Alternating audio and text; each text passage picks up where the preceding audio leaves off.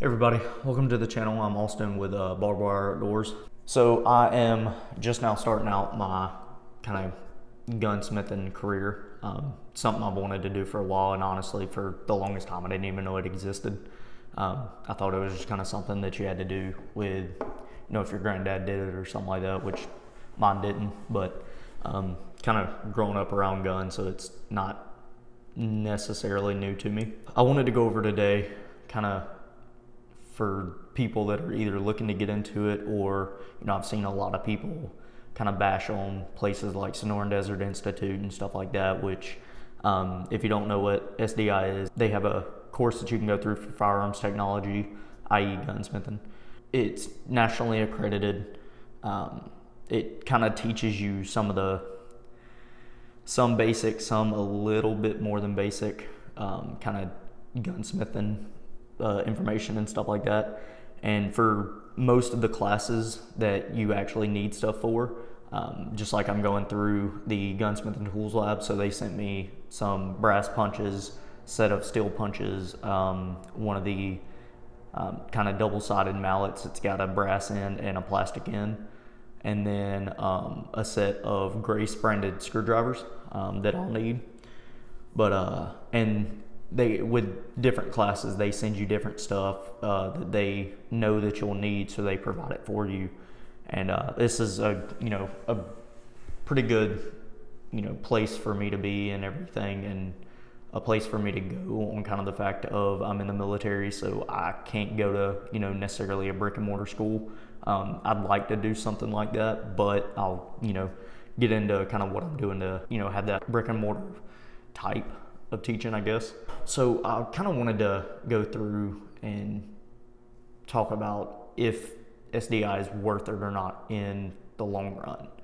And it kind of, I guess it varies case by case, but I know a lot of people bash on it because it's not a brick and mortar school, and it's all online and stuff like that. And honestly, just in my experience, don't listen to people like that.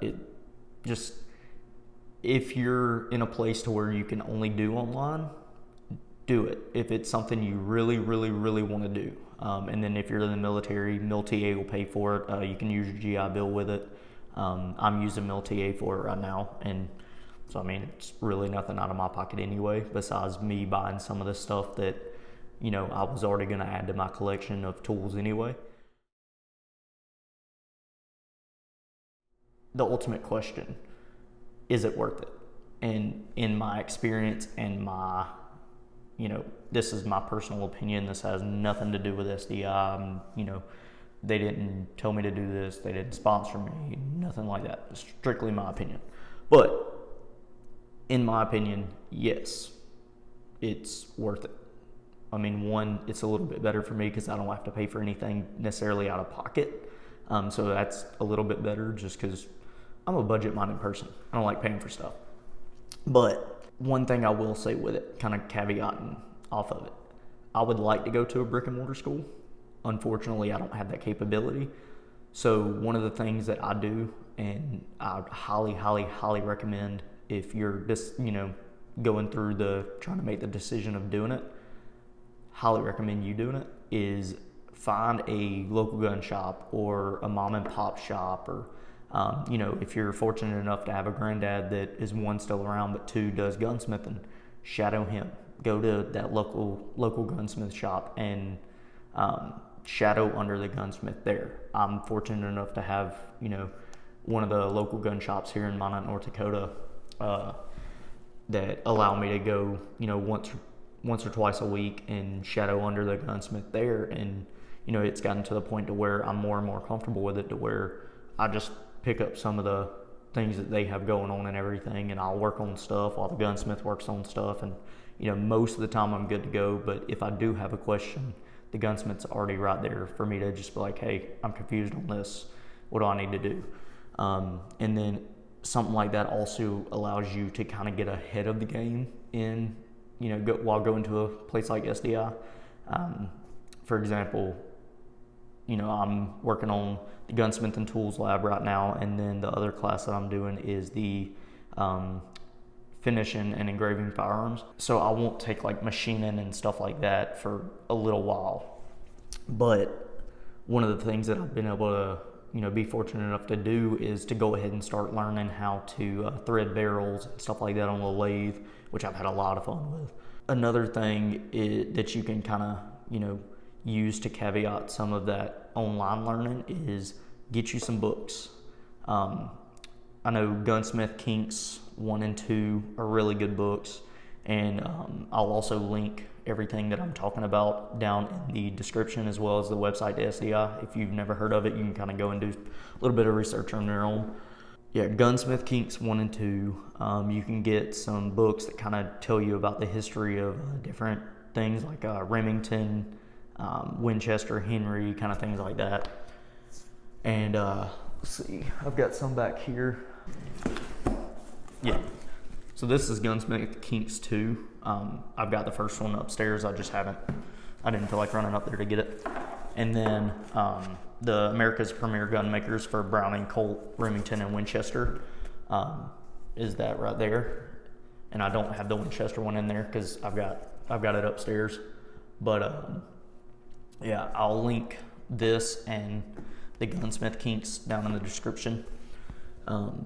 But yeah, just kind of, there's ways to get around only being able to do online.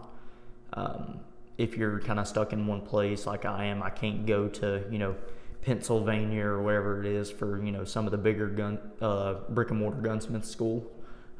There's one of the guys that I work with at my local gun shop that was able to do that. A super smart guy, knows a lot and everything. And while I would love to do that, some of us just don't have that capability. So yeah, ultimately, yes, I think it's worth it if you're trying to make that decision to go. Highly recommend it, as well as, you know, going, like I said, and going to that local gun shop and, you know, shadowing up under the gunsmith there. They can give you a lot more information and teach you, a lot more in-depth stuff. Because, I mean, nobody's going to be able to give you all of the information on one thing in, you know, such a short period of time. So as you do it more and more, you're going to learn more and more. You're never going to stop learning. Even the people that have been doing it for 40 years still learn stuff. So you've got my answer. Like I said, yeah, I feel like it's a fantastic opportunity. If you're able to take it, go for it. Kind of hit those caveats that I was talking about with the books, local gun shop, you know, do some job shadowing and get that hands-on experience as well as that online experience. And if you're anything like me, you learn a whole lot better hands-on, so you're going to pick up stuff like that a whole lot better. But yeah, go get it done. If you're anything like me, you're going to absolutely love it. And, you know, if there's any questions that you have or you want to know more, just leave a comment or anything, and I'll answer the comments as they come in. If you've liked the video so far and you want to learn more or you want to see more gunsmithing type work on the channel, just let me know. Let me know any ideas that you have, because honestly I could use them. But hit that like button, subscribe to the channel, hit the bell icon for being able to get updated whenever I post new videos, and leave a comment down in the comment about what you think and what you think I can do to improve, considering I'm a little bit new to the YouTube video making world. I love you, God loves you, and we'll see you next time.